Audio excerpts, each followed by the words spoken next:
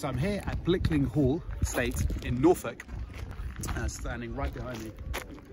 Absolutely stunning. And the earliest sort of evidence of people living here was actually King Harold well, it would have been just before 1066, before he lost the Battle of Hastings. So Harold Godwinson was originally here, and then in the 1450s, some 400 years later, it was sold to Boleyn, who happened to be the grandfather of Anne Boleyn.